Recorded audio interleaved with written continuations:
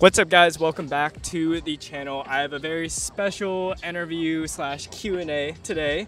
I know a lot of you guys are from the US, but a lot of you guys are not from the US and may still be interested in going to medical school or attending residency in the US. So I have two special guests. Introduce yourself. Hi everyone, I'm Helena. And? Hey guys, I'm Will. And they are about to apply for emergency medicine residency coming up very, very soon. But the fun part, we have an international med graduate here along with an American medical graduate. So I wanted to kind of compare and contrast how things go between the two and how that affects the match process. So you guys ready? Yeah. Ready? All right, let me get my face out of the frame and you guys take over. Thanks, Andy. All right, so guys, introduce yourselves and what stage in your medical training you are in. Okay, so I guess I'll go first. Well, my name is Will. I'm a fourth-year medical student.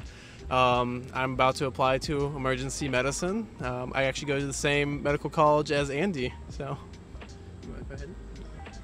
Hi everyone, I'm Helena. I just graduated medical school a few months ago. I studied in Budapest at Semmelweis University, and I'll also be applying this year, so this right here is my competition. I guess that's one way to look at it. So, compare and contrast IMG and AMG. How many years does it take to become an attending physician? Ooh, that's a great question. I guess you go first. Okay.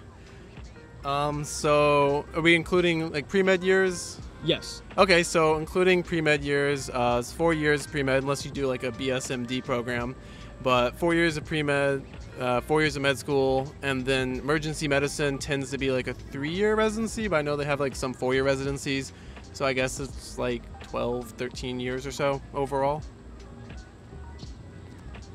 So in Europe, including in Hungary, they're usually 6-year medical programs, and most people go right after high school. So it's 6 years after high school, and then they apply to residency. If they're applying to residency like I am, and they do US residency, then it's 3 or 4 years. But if they stay in Hungary to do like an emergency medicine residency there, I think it's actually 5 years there. So overall it would be 11 years.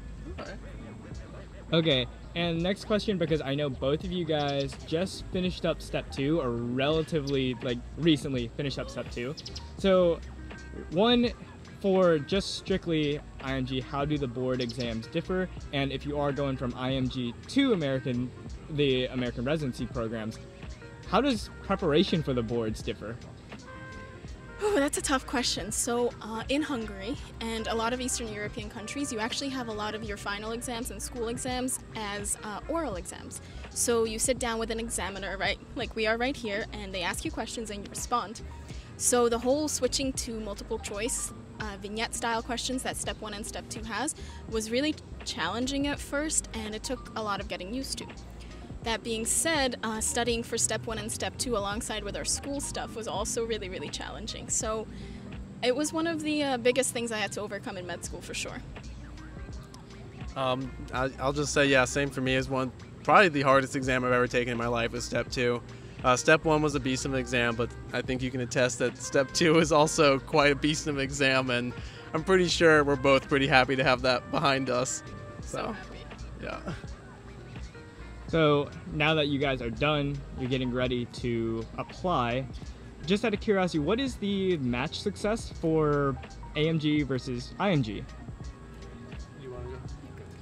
Okay, I can't really attest to the IMG because I don't really know too much about like your all's match acceptance. I think, it kind of depends on like specialty. So with EM, I'd say like EM's pretty like moderately, competitive to get into.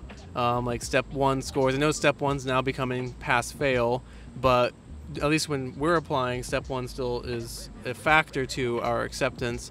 So like mid 230s or so for step 1 for EM. I believe like for step 2 it's like 247 or so is like, or 244, 247 for step 2 is kind of like the average for that. Yeah, I think also with emergency medicine in general, like the biggest factor is like you're slow, is just getting basically a good evaluation during your emergency medicine rotation. That's probably the most weighted factor, and then probably like after that's like step 2, research probably doesn't matter as much. So based on my research, AMGs have a very high success rate usually with the match. Overall, like across all specialties, I think it's as high as 95%. I don't want to be wrong, but it's quite high. For IMGs across all specialties, including US and non-US IMGs, to my knowledge, last year was around 56%. So a little more than 1 in every 2 people who apply to residency match. But the caveat is that specialty really matters for IMGs, and internal medicine is definitely one of the most possible, or like the most common for IMGs to apply to, and emergency medicine is a little bit less friendly. I don't know the match rates for that, but I know that there's a significant preference to US IMGs, so those who are already citizens, it's a little bit easier for EM, whereas for internal medicine, that's not such a big factor. I think I read online it was like 93% of EM people who become like EM residents are actually American. I think it's like only 7% are IMG, so it is a lot harder as an IMG to go into EM than it is, I guess, as an American medical graduate. So. Okay, kind of piggybacking off that last question, you mentioned that internal medicine is kind of the most popular one for IMGs, and to kind of calm some of the fears of maybe some of our viewers out there that are thinking, can I shoot for a competitive specialty, possibly some surgical subspecialties, or those in the upper tiers that you would associate with being competitive? What would you say to those students to maybe encourage them or guide them in their decision making for specialties? I would say that it's very important who you know and the network that you build. It's not enough to just start in your final year or in your second to last year when you're trying to reach out to programs. I think that you have to show and work on networking throughout your entire med school career. So once you have your foot in the door, it's actually very easy to get to meet people, and I think it's very helpful because they will vouch for you. But actually breaching that first step of like getting your foot in the door, it's very, very difficult as an IMG with no connections. So networking really helps you, especially if you're applying to one of these more competitive ones. And I know people who matched as anesthesiology, for instance, as IMGs, as non-US IMGs, so it can definitely be done. It is much more challenging, and the things that they told me was that scores count, but they're not as important as we might think. And research, depending on the specialty, is really important, but above all, networking. I have something to say about that. So actually the doctor that I shadowed when I was a pre-med was an IMG, and he was able to match, and he's now a nephrologist, and he's a partner at his nephrology clinic. His brother actually is an orthopedic surgeon, so for all of you out there, it is possible to do it. Basically what he told me was that his brother made a connection with someone in the orthopedic, I guess, community, and he went and shadowed that person, saw him a bunch of times, and they're able to write him like a really good letter of recommendation, and he was able to get in with that. So don't lose hope. It's still possible for sure. That's amazing. All right, really good words of encouragement and really well said. So both of you guys are kind of in the thick of things, probably about to submit ERAS or already halfway done with it if you aren't procrastinating. So in your opinion, what has been the hardest part of applying to match? Okay, so I'll go ahead and start with that. I think this is probably true for most people who are applying right now, and they got the ERAS application open. It's just seeing all the different sections that you have to fill out, and just kind of realizing that maybe you procrastinate a little bit more than you wanted to during first and second year. You don't have as much leadership as you hoped or volunteer as you hoped, and now you're kind of trying to scavenge what you did during first and second year and try and write out as, I guess, the best CV that you can. That for me is, I guess, the most stressful part, is just hearing about your peers and stuff who are doing tons of things and have 4 leadership opportunities that they've done and volunteered 100 hours, and you look at your application, you're just trying to scrape by with 2 or 3 or 4. It's definitely, I guess, pretty stressful. I guess for me at least that part is. Comparison is the root of all evil, right? Yeah, definitely. For me, the hardest part of everything, step 1, step 2, everything, I would say would be the slow. So the standardized letter of evaluation for emergency medicine is the single most important part of your application, and as an IMG, that was not at all a guarantee. So I had to use all of my connections, and basically I relied entirely on the kindness of physicians here in America to get me into a rotation that would grant me a SLO. So that was a very tough obstacle, and I would say the pandemic made it no easier. So definitely did not help. Other than that, everything else feels like it's falling into place, but I'm with Will on this, that I do regret some choices I made a few years ago. Yeah, you always will look back and just kind of feel like, I wish I did more, wish I did that, but you just kind of have to make the most out of what you got right now. But for those of you who are like first or second year medical students, just start looking at possible opportunities to, get leadership opportunities, volunteering. Just at least start thinking about that now, so when you're a fourth year, you look back and you're like, okay, I got a good amount of stuff on my CV, and I'm probably pretty good in that aspect.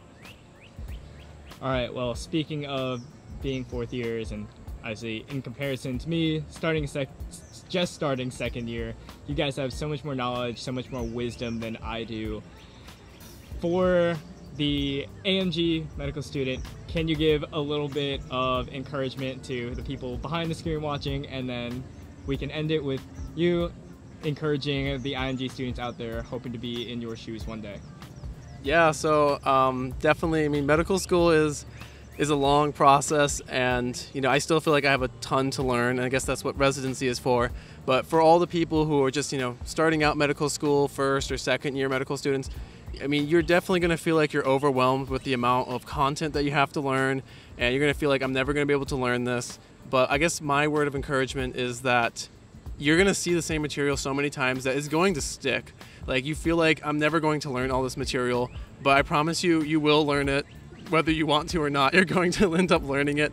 So just know that you're going to end up being a great doctor regardless, because you're going to put in the time, you're going to have to study for step 2. It's going to all come together. When you're a first and second year student, it's just going to feel like a jumbled mess. You're learning about pathophys, you're learning about biochemistry, you're learning about all these things like kind of separately. But once you kind of get to fourth year, I'm kind of at the point now where I kind of can see how everything fits together. There's still, of course, holes in my knowledge, but you kind of piece those parts back together. But once you get to, around fourth year, you kind of start to put everything together, and that's a cool feeling. So yeah, just, don't feel too overwhelmed. It will come all together. I completely agree. Yeah, I really do. So my advice would be both to AMGs and IMGs. Start early, do your research, get familiar with your specialty of choice, start meeting people, make connections. For IMG specifically, I think it's really important to reach out, attend some conferences, look into research if that's something that interests you, or don't if you don't want to. And there's this saying that I really like: be a sponge. Just go to class and learn from everyone around you. As an IMG, I think it's very easy, actually even as an AMG, it's very easy to fall into that this isn't high yield throughout your medical school career. And for us as IMGs, you might be thinking you don't want to be in class, you don't want to be examining this patient because it's not going to come up on your exam. But the truth is, it might, and even if it doesn't come up in your exam, it might come up with a future patient. So think that you are studying for the knowledge rather than just to pass the exams. Yes, the exams count, but if you study all aspects of it, it'll eventually help you with your exams as well. And then I guess my final words would be, don't forget to live life as well. I'm in this slightly awkward situation where I have to fill out my ERAS with my hobbies right now, and I don't have any. I don't have anything that I've done in the past year and a half that I did just for fun. Everything has been ERAS, USMLE, match, ECFMG, and of course passing my school. So try and have some fun, have some hobbies, go mountain climbing, I don't know, do things. Yeah, can I just piggyback off that really quick? Yeah, what you're saying about everything being high yield, that's actually super true. There's things like when I was a first and second year medical student that I was like, this is never going to show up on any of my exams, and it definitely did show up on my exams. And if it didn't show up on my exams, it showed up with a patient in real life. So just make sure you study everything. It will be important one day to your patients. And so that concludes the short little interview. Thank you both for sharing your experiences. I love bringing people on the channel that obviously have more wisdom than I. I'm still a second-year med student, so I know my place, and I respect the cumulative knowledge that you guys have. So thank them all in the comments for me, and appreciate you guys. Yeah. Good luck. Thanks for having us. Yeah, thank you for having us. Best of luck on your residency journey. You'll be great physicians. Thank you. Easy.